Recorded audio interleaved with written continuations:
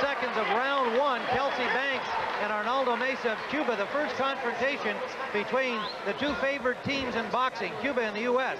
Banks jabbed effectively right to the final 20 seconds of the round. And Gil and I thought at that point he was leading in the scoring very comfortably. However, suddenly this happened. As we go back on videotape, you'll see a short, sharp punch from the Cuban. Right there is a left hand, Renaldo Mesa, and down goes Banks. Now, I don't think, Gil, that Banks has fully really recovered from that knockdown, even as we see him in his corner now. All right, Tim, but you have to remember, he was knocked down, but he won the entire round before and after the knockdown. So according to amateur rules, he should be way ahead. Now, he may not have completely recovered, but if he is completely recovered, I think he's going to be able to outbox Mesa. Well, that's a good point to make. Remember that in amateur boxing, that knockdown punch counts no more than any other punch. Literally a third of a point. The way they score, 3 punches counts a point. So Banks, if he has recovered from the effect of that short, sharp shot from Mesa, then Banks, as we saw it, won the first round comfortably. We're in round number 2. They've met once before. Banks won a decision over Mesa in their previous meeting. And Tim, we have southpaw against southpaw. That upright style, many of the Cubans favor. European, Soviet style, whatever you want to call it. Looks a little bit different, but it's very effective for Mesa. Tim, I just don't think that Banks should try to punch with Mesa. He should do what he was doing the entire first round. Just box. He can outpoint him. His hands are fast. He has the height, and he has an accurate right jab. That's what he should be using.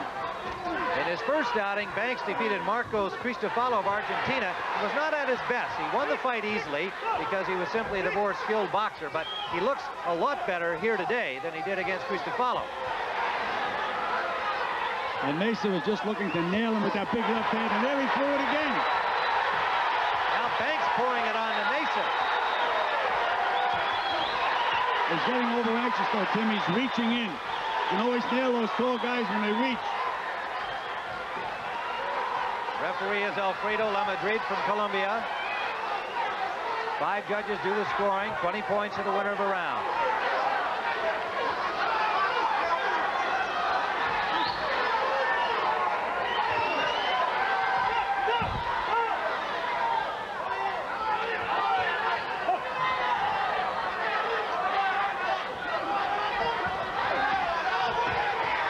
And Banks is boxing, and now he has his hands up, throwing those combinations.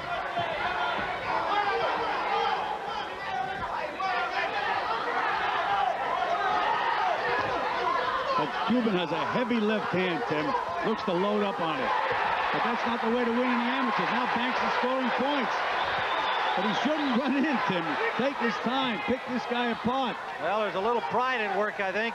Perhaps embarrassment at the knockdown suffered by Banks at the end of round 1. Kelcie Banks from Chicago, Illinois, the 1986 world champion. Doing a job on a Cuban now, Tim. Under a minute to go in the second round. 20-year-old Renaldo Mesa from Holguin, Cuba. A bronze in the World Championships in the bantamweight division a year ago. Banks made some recovery, Tim. That's that conditioning. Solid left landed by Mesa there. Good left hand by Banks. Banks comes right back, and he scores with 2 in a row.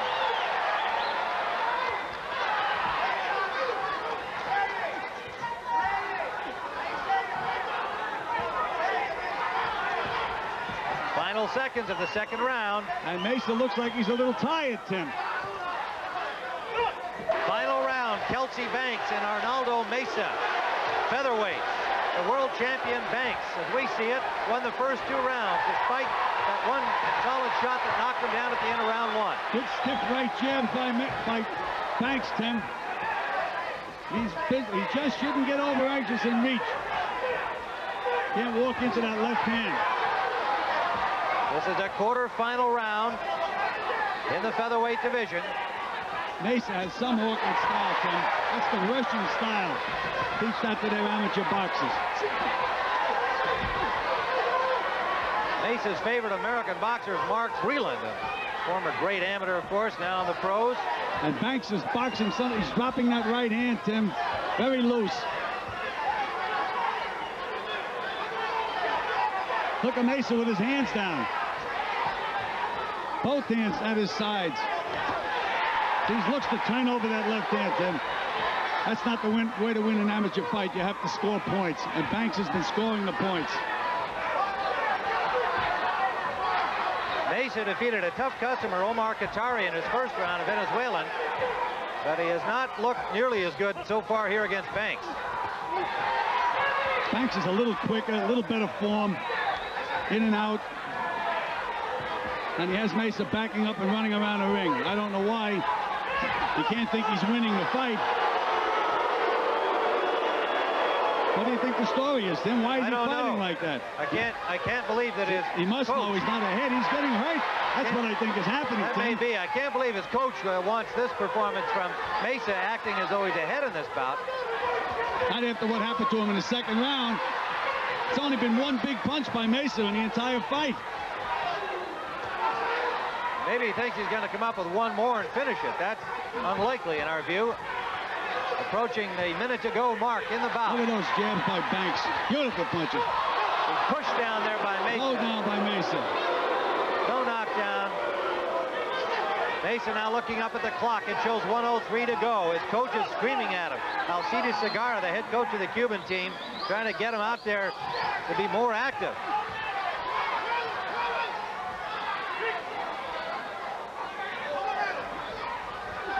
He's trying to throw that big left hand, Tim. Look at him winging it, but he's not hitting him. Beautiful combination by Banks. Banks staying closer now, smothering Mesa. There's that big left hand. He's just chopping, like chopping wood. Mesa, that's all he has, that left hand. Now he's running away again.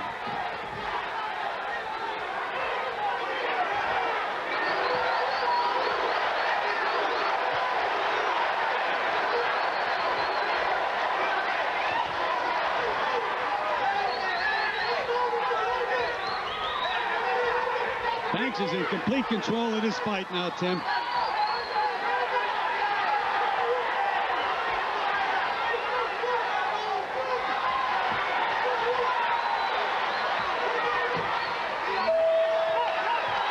That's the end of the bout. That's the end of the bout. Kelcie Banks, standing ovation from the partisan crowd here at Indianapolis.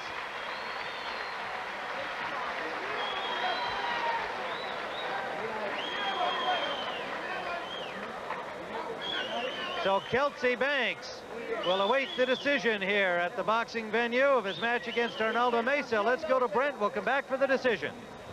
That's a marvelous fight, the best one so far. And let me update that basketball score quickly. The United States having no trouble at all, leading Uruguay 87-64. Now, meanwhile, I had two very interesting spectators watching the action. The closest to me is Michael Bentt. He is our heavyweight. And next to him, Riddick Bowe, our super heavyweight. Neither of them have been out to box yet. And, Michael, let me start with you. Who won this fight that we were watching here? I thought Kelcie Banks did more than enough to win the fight. Even though he was knocked down in the first round? Riddick, how about you? Do you agree with that? Well, the knockdown was only scored as 1 point, so I think I agree with Michael. Riddick, let me ask you, you fight a Cuban this week. Have you fought a Cuban before? Do you know anything about your upcoming opponent? Well, I've seen him several times, but no problem. No problem? No problem. Michael, how about you? Felix Savon, the world champion. He's one of the great amateur fighters in the world. You draw him right away? Yes, I do. Let me ask you why you had to wait so long before your first bout. I'm kind of confused about that. It all depends upon how many guys in your weight class. In a smaller weight class, they have like 12, 13 guys per bracket. We have 4 or 5 per bracket, so we get to fight at least amount of times, about 2 or 3 times. Michael, didn't your father make some headlines up in the New York area? He made a little bit of headlines, yeah. Yeah, how did he do that? Tell everybody that stuff. State lottery. He won the New York State Lottery. What year was that? That was last year, 86, January of 86. And what did he do with his $1 million payoff? He's just having a good time. I mean, he's still working for New York State Transit Authority. He's just having a good time with it. That's enjoying great. life. I hope he's here watching you fight. I hope he is too. All right. And Riddick, what do you do when you're not a member of our boxing team? Well, basically on home, I just train, go to college. Where do you go to school? Kingsborough Community College. Would you like to eventually become a professional fighter?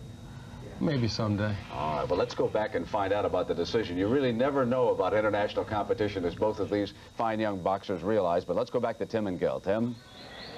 All right, friend, we're awaiting the decision here for Kelcie Banks and Renaldo Mesa. The first meeting between a Cuban and an American, the two favored teams for all of the gold medals in the boxing at the Pan American Games. And they're sometimes a little slow getting the decisions around. There are 5 judges, remember, and Gil, of course, even though it takes a little while to get a decision in amateur boxing, you do get a little concerned when it takes longer than a couple of minutes, being as there are 5 judges involved.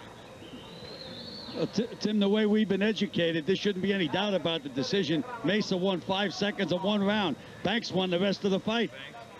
Okay, well, they have it ready now. Here's the decision. Ladies and gentlemen, in the 57-kilogram, 125-pound weight category, we have a 3-2 decision.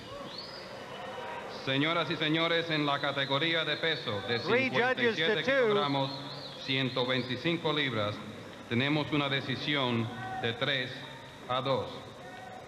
And the winner, in the red corner from the United States of America, Kelcie Banks. Well, it is Kelcie Banks on a 3-2 decision, meaning 3 judges voted for Banks, 2 voted for the Cuban Mesa. But Banks advances to the semifinals to meet Esteban Flores of Puerto Rico in this featherweight division. We'll be back with Todd Foster from Great Falls against George Kelman of Antigua.